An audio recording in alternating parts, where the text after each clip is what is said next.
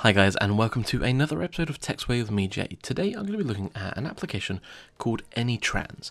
Now, what we're actually looking inside of this one is the iCloud feature, which is absolutely free, and it allows you to download or upload or even sync your photos and videos, among other things, between iCloud and your PC or Mac. Now, the application is free to download, and what we're looking at today is also free to use. One of the great things that I've actually done for this video is I have actually reached out to the company that runs this software, and they've actually provided me with 2 full license keys to give away. So watch to the end of the video and I'll explain how you can actually win those freebies. Well, the link to download this will be in the video description below. But essentially, when you're on the website, all you want to do is hit free download. And then once it's downloaded, install it onto your PC or Mac, and then after that, just open up the application. So once the application's opened, if you're opening this on Windows, it will actually just give you a notification about you haven't installed the Apple iDevice drivers on your PC. Now, you'll only need them if you're looking at transferring data via a cable from your iPad or your iPhone onto the PC. Now, if you're using a Mac, you won't get this notification, but as I'm not actually even looking at that today, we can actually just go ahead and press no, because we're just looking at the iCloud features today. And it is literally as simple as, over towards the top left, you'll see a cloud, and it is literally iCloud content. You want to click on that and basically sign in with your Apple ID. Now, once you are logged in, you'll get the choice of import, export, syncing, or just viewing the iCloud drive. Or you can use the right hand side menu to actually change the view, and from here I think this view is actually probably easier because, for example, I know that I just want to download photos. So all you need to do to actually download the photos is obviously hit photos, and then once it loads up, you have the same choices that I did for tips in my original video, which I'll just link in the top right here for you guys if you haven't seen that before. Now, these tips are outdated on iCloud.com, but in this software they exist.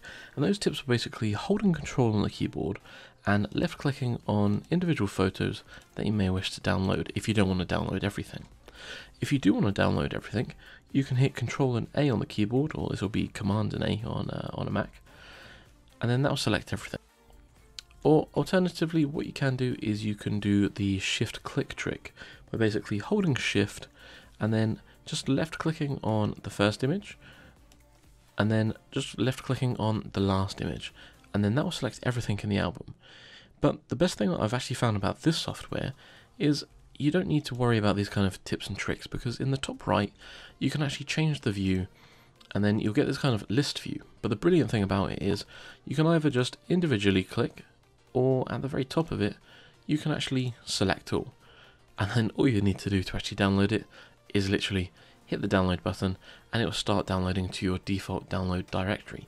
Now, if you're not sure where that is, you can actually hit the cogwheel over here, which is the settings icon, and down here you've got the export path. So that's basically where my photos are going to be downloaded into a photo that will be dated AnyTrans export, and then it will obviously have the date there. Now, you can change that simply by hitting select and choosing another location on your Mac or PC, and you can also set the backup path, and you can also go as far as, if you're actually going to start using this as like an iOS content kind of thing, you can actually choose how you export the actual, say, your Safari history, for example. I've set it here to be .html rather than .csv, and you can do that for almost everything. Once you've done your changes, hit save, and then you're ready to download your photos. And then it is literally just as simple as hitting download, and it'll start transferring the photos for you straight away. So after the files have actually finished transferring onto your PC or Mac, you can then hit View Files. It will automatically load the folder which has the actual date. It's in reverse, so if you go backwards, you've got the 20th of the 3rd, 2017, and obviously it's named AnyTrans Export. We've got the Photos album and the Photos folder, and there's everything from iCloud come down. Now, once you're done, you can actually just close that. If you've got more photos to transfer, then hit more, and then you can select more to come down.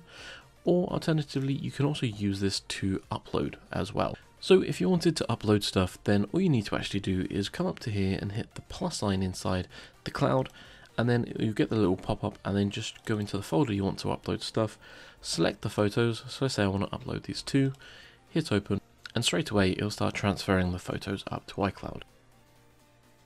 Now, once the process is finished, that's it guys, that is all there is to the software in terms of downloading and uploading photos to iCloud.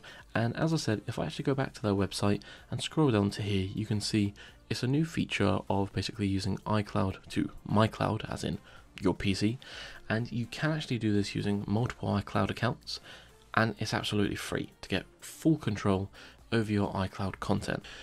So as I said, there is a competition actually as part of this video, and it is for 2 license keys to give away for 2 of my subscribers, so you can have a full license key for AnyTrans, which will allow you to basically use the full features of it. To enter it, there is a link in the description below, and I'll also put a comment on the actual, I'll actually pin a comment, I should say, in the comment section with a gleam.io link, because this is basically only for subscribers of the channel. Now, if you haven't already subscribed, then obviously you can do that as part of the Gleam competition, and the competition will end on the 14th of April at midnight. So guys, don't miss out on this. This is a great opportunity. I hope you enjoyed this tip. Let me know what you think of the application once you've downloaded it and given it a try. Drop a comment below. Did you like it? Did you not? I want to know you guys' thoughts. Thanks for watching, and I'll see you guys in the next video.